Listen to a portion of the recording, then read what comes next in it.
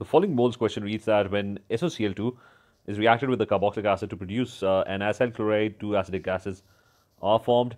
So there's a reaction going on, SOCl2 reacting with carboxylic acid. They've given you the products as well.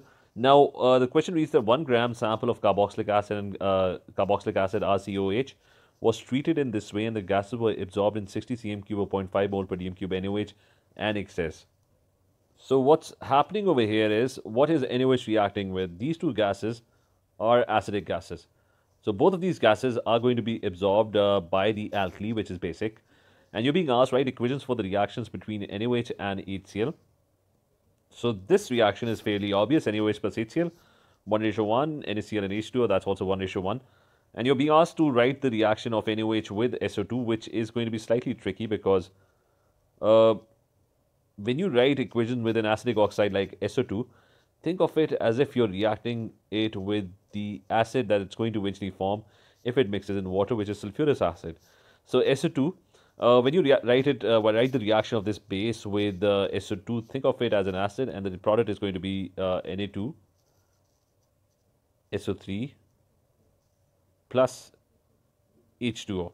SO3 is 2 minus, so Na is plus 1, so it's going to be Na2SO3. You need to balance this reaction, so it's going to be 2 NaOH, and the water and oxygen atoms would be balanced as well. So these are my two equations.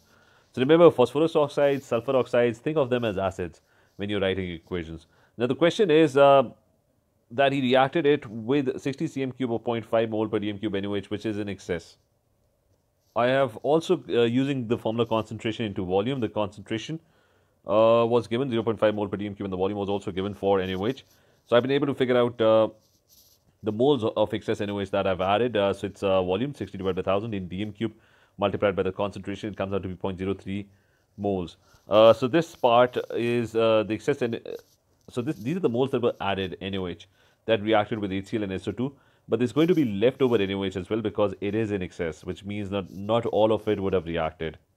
So the remaining leftover NaOH, the excess NaOH, was then titrated with 0.5 mole per dm cube H plus 1. So it's an acid that's being added, and it required 10.8 cm cube of H plus 1 solution to reach the end point. Now you're being asked to calculate the total number of moles of NaOH that reacted with the SO2 and HCl. So to answer this part, I have already figured out my excess moles that I initially added. So the moles of NaOH that were initially added were 0.03. So I've copied that over here. So these were the initial moles of NaOH that were added. Now I need to figure out the leftover NaOH that was later titrated with this H plus 1 ions. Now the reaction of NaOH with H plus 1, this reaction is going to be 1:1. Think of H plus 1 as any monobasic acid like HNO3. H plus 1, OH minus 1, they would react to produce water. So it's going to be 1:1. So the quantity of H plus 1 is given. It's mentioned the concentration is 0.5 mole per dm cube. So it's going to be 0.5 moles would be concentration multiplied by the volume, which is 10.8 cm cube, which should be in dm cube. So I'm going to divide that by 1000. And I'm getting 0.0054 moles. And the same moles, they would be the moles of NaOH as well because it's 1:1. So NaOH is going to have exactly the same moles. So these are my leftover moles. So these are the initial moles that I added, and these are the leftover excess moles that were later used, the remaining moles that were used in titration at the end. So what were the moles that reacted with these or underwent the reaction? So what were the moles of NaOH that were actually taking part in the reaction? So initially you added 0.03 moles, writing it up to 3 second figures. I'm going to subtract it with the leftover moles. So the moles remaining at the end are 0.00540 moles. And the answer that I'm going to get for this is, so I'm getting 0.0246 moles. These are the moles that have actually reacted. So initially these many moles were added. The remaining moles were this much. So I subtracted the two, and these are the moles that actually took part in the reaction. And in the third part, you have to calculate the number of moles of carboxylic acid that produced SO2 and HCl. So we need to go back. I now know that 0.0246 moles took part in the reaction. So let's go back. And if you look carefully at these reactions, now HCl and SO2 were neutralized with NaOH. So in total, if you look at these equations, HCl and SO2 that we made, What is the total? And if you combine the two equations, the HCl and the SO2 that were produced in the first reaction, they're being neutralized by NaOH. So what is the total moles of NaOH that were needed?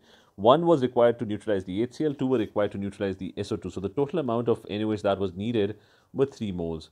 So the moles that we have calculated that took part in the reaction is 0.0246. So these moles are 0.0246 moles. So I'm going to use this ratio because I know that SO2 and HCl, they react with 3 moles of NaOH. So I can figure out the moles of HCl, that would be 3 times less, and the moles of the moles of carboxylic acid would also be 3 times less. So using ratios, it's going to be 0.0246 moles divided by 3. And the value that I'm getting is 0.0246 divided by 3 gives me 0.0082 moles.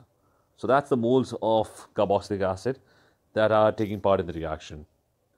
In the next part, we are now being asked to figure out the MR of the carboxylic acid. So we have the moles 0.0082 moles. The mass that was used for carboxylic acid was mentioned somewhere.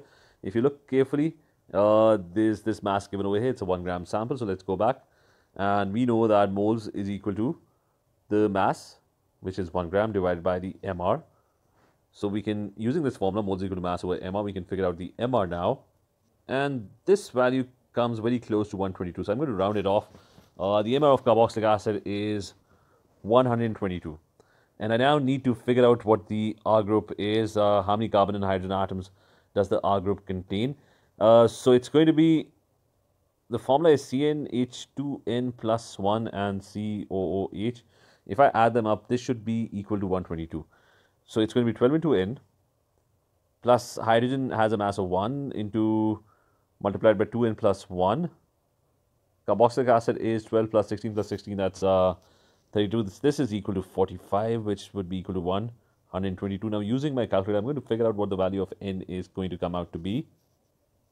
Now when I do this, I'm assuming that it's a normal carbon chain with a carboxylic acid group, which it probably isn't because I'm not getting the right answer. I'm getting n in decimals.